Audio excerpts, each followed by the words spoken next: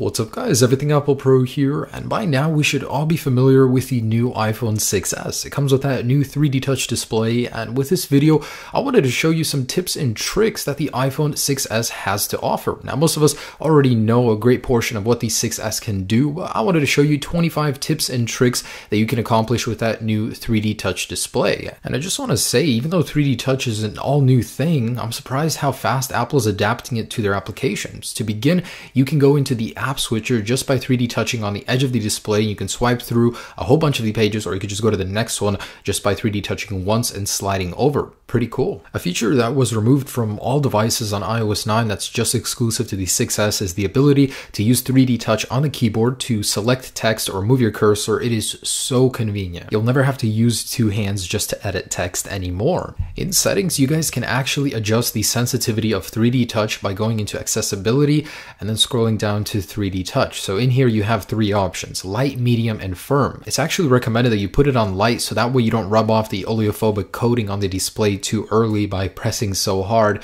Firm is just a little bit too much. Also in accessibility is a new feature for zoom. You can actually enable show controller in zoom, and that way when you actually press that little controller, which by the way you can adjust how transparent it is, you can zoom in using 3D touch on certain aspects of the display. So whether or not you do have bad vision or you just want to zoom in on somebody's Instagram post, this is a really neat feature that's well adapted to the 3D touch, and here is where you can actually adjust how transparent it is. Now quickly 3D touch on the Messages app to go into a recent conversation or start a new one, and then when you 3D touch on a conversation, you can get a quick peek at what's inside without having to read it, so it won't be marked as read, and you can quickly reply from in here as well. Now if you guys receive any attachments, you can quickly peek into them just by 3D touching on that attachment, whether video or photo, and you'll get a quick preview of it. Of course, if you want to pop into it, just press even harder and it'll go into that attachment. Slide up if you want to save it. And there's actually a lot you can do from within the Messages application. You can peek at links, and this doesn't just apply to Messages, but you can get a quick preview without having to go to Safari.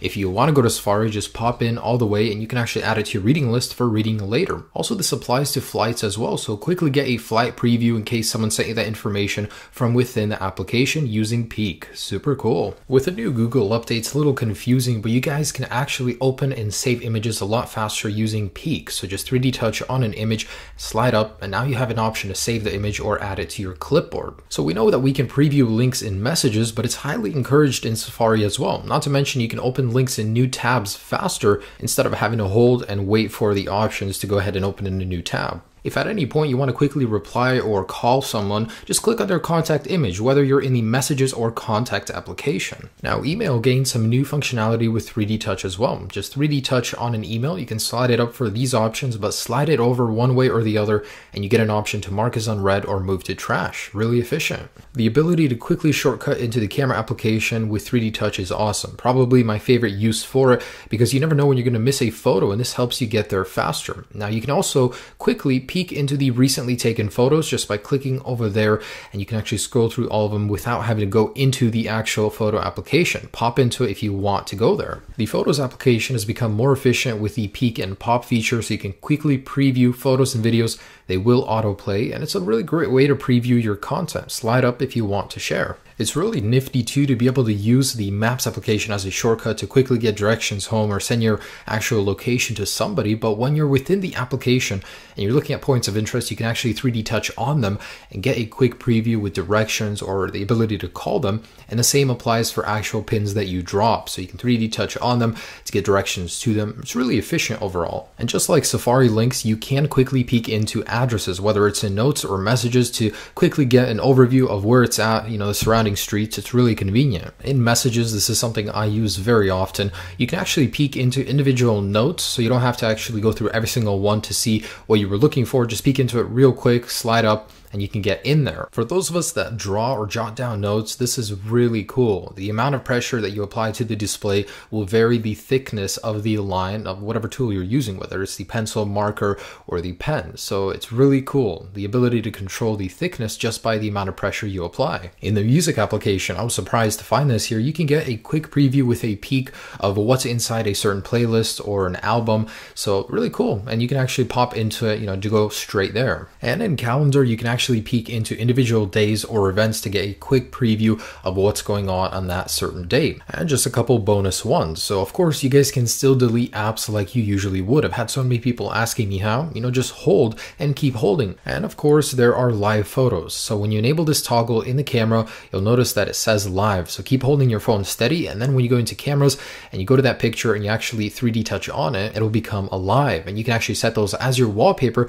So when you 3D touch them, you'll get a nice effect. And the last one I wanted to mention is the biggest. 3D touch is available to developers. So many applications are going to start implementing 3D touch into their applications. Right now, it's pretty limited. I mean, there's a few big applications that use it, but as time goes on, we're going to be seeing a whole bunch of more uses for it, especially in games, and I cannot wait to see the potential this 3D touch has. So guys, thanks for watching. And I know not all of these were super exclusive, but I just wanted to introduce new iPhone 6s and 6s Plus users to that new 3D touch technology. It really is exciting. When we've reached barriers with display sizes, with display technologies, what else are you going to do? 3D touch is a step in the next direction. And like I said, I'm just super excited to see where this goes next. What'll developers do with this technology? What'll Apple do? Can they improve this technology to make it more accurate? Will we be able to press even deeper? I'm super excited. But have a great day, guys. Enjoy everything you can do with 3D touch. Hopefully you learned a thing or two with this video. Peace.